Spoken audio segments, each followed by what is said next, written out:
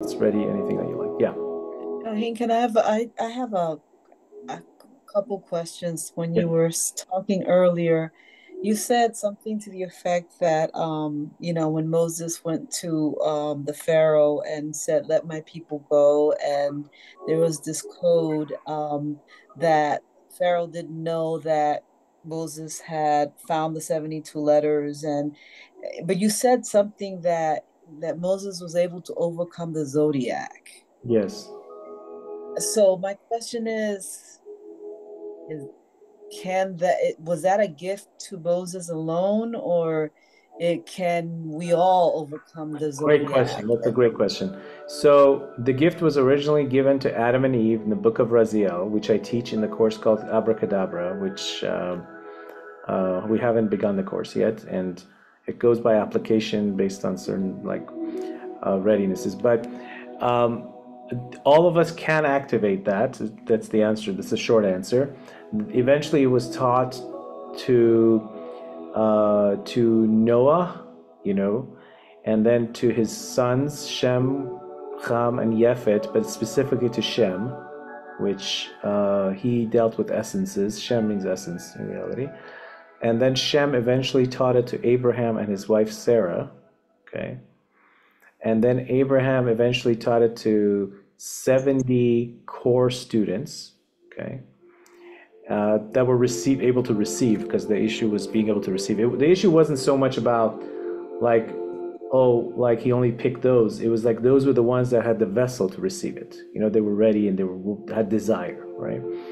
And those 70 had the vessel to receive it. They had desire. Then from those 70, he also taught it to Isaac, and Isaac taught it to Jacob. And then Jacob taught it to the 12 tribes, which represent each one part of the zodiac. Joseph developed his own way of seeing it with his wife and his people. And Joseph ended up in Egypt, where he dealt with it on a very, very secluded and diluted level in order to transcend from 50 gates of negativity to the 50 gates of positivity. And then eventually, from all those tribes of teaching, it spread throughout the world and got lost sparks everywhere here and there. But it was like, broken pieces. Then there was 210 years of exile of consciousness in Egypt, in Mitzrayim, where the children of those 12 tribes experienced 210 years of very, very, very diluted and like loss of consciousness, so they can appreciate the real consciousness when it gets revealed again. And then the appreciation came when Moses was born. That's when the Pharaoh realized, oh my God, something is changing. That was the first great reset. And so it was revealed to Moses and Aaron, his brother, and their wives and children. And then they revealed it to 3 million people on Mount Sinai, or more. 600,000 souls plus their related people next to them, which was 3 million people. So on Mount Sinai, we experienced and anybody that's here listening to this right now, your soul was at Mount Sinai, because people will not get attracted to this teaching at this level if they weren't part of the original essence of it. That's just one of the rules of this. It's like if you're here, your soul was at Mount Sinai. You're coming back to yourself. So, because I know some people that I'll tell them about these teachings and they're just like zero attraction to it. Like, it's just like.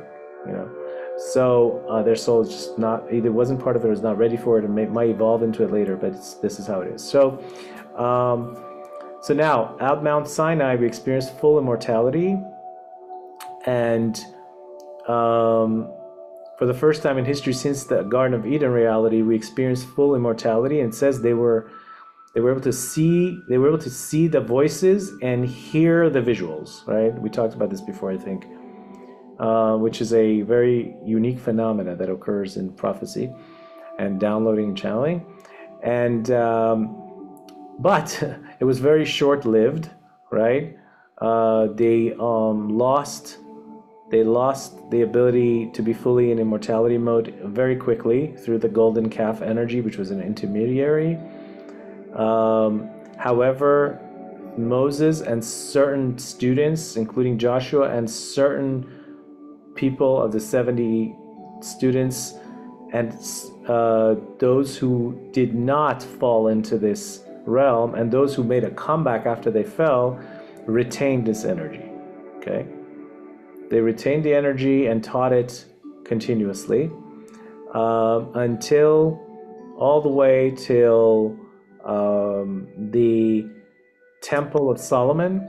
For 200 years, there was world peace, Temple of Solomon teachings. And then from then on, it became hidden to the mystics and the Kabbalists, including Rabbi Shimon Bar Yochai, who wrote the Zohar down for the first time about 2,000 years ago, around the same time that Jesus lived. And then he encoded it into a way so that the students would learn it. And then it continued that way. This is actually a good question because it helps you also understand the lineage of what I'm teaching you here. So from there, for 2,000 years, it was hidden from teacher to student. Rabbi Shimon Bar Yochai actually wrote it down when he was in a cave for 13 years. And for 2,000 years, it was taught teacher to student. It was never allowed to be taught in public because of the misunderstandings that it would occur. And also we were avoiding translations because we knew it would fall into the wrong hands and then turn into what we have today, which is the religious chaos and political chaos. So then eventually about a couple of hundred years ago, Rav Avraham Azulai, who was a powerful reincarnation of one of the great souls, he made it clear that it is now time to begin revealing it slowly to humanity, to those who can grasp it. But many forces stopped it, including religious people that had the understanding of reading it, but they had blockages, you know. So for another 200 years or so, it was blocked, right? Then the Zohar itself was printed heavily, millions of copies, just about the past 40 years. So after, you know, like think about it like this, after 5,785 years of creation, the Zohar was just published, millions of copies, only the past 40 years, you know, and it was sent all over the world through many of my teachers and people that I know.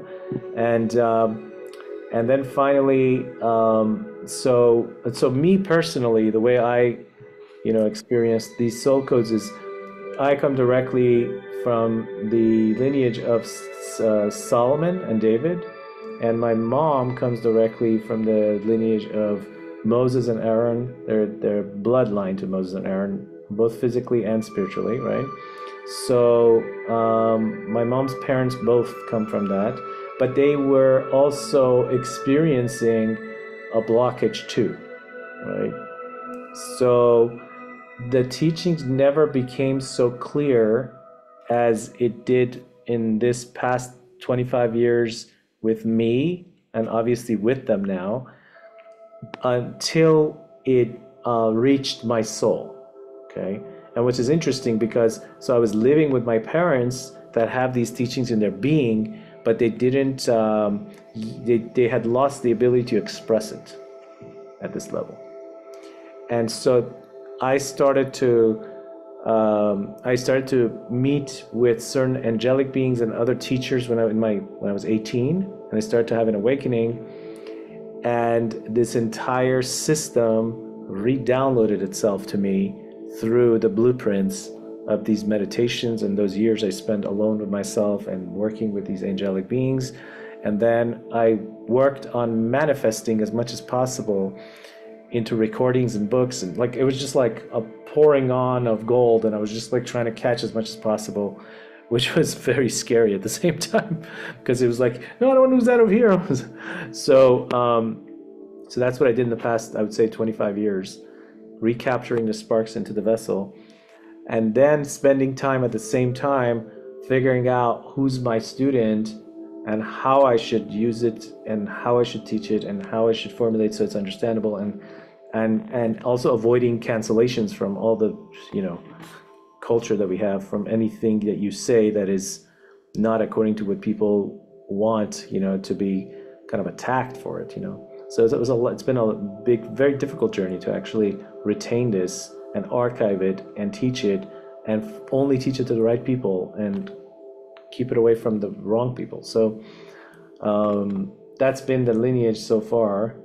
And in order to be able to express it in the most up-to-date, modern method that people understand, I also did a lot of, studies, like scientific studies, hypnotherapy studies, neurolinguistic studies, integrative psychology studies, communication skills studies, so that, the ancient wisdom from modern times, so people can understand it in the most, modern terminology, So that's a little bit of, so can we use this wisdom? Absolutely. Are we able to ascend into this wisdom? Absolutely. Can we override the cosmic realm and not fall into the trap of the cosmic realm? The first step to that is becoming conscious of what's happening in the window of opportunity and tapping into it. The second step is working as a community, because we can't do it alone, right? It's the forces of negativity is way too much to go at it alone. So we're doing this, as a group right now, group consciousness. That's why I said, hey, let's all tune in at that time together also. Because when we have each other, we're on the train. Even if the train's going this way, even if you walk backwards, one person, we're all carrying each other, right? And yes, absolutely. And the process of this soul code is to slowly and gradually teach you all of the both 72 names and the letters and elements, so that we can all begin to rise over the cosmic limitations. And Aries is the perfect month to start tuning into that, because it's the seed of the masculine years, so to speak. So let's see. That was a great question. Thank you. I enjoyed answering it.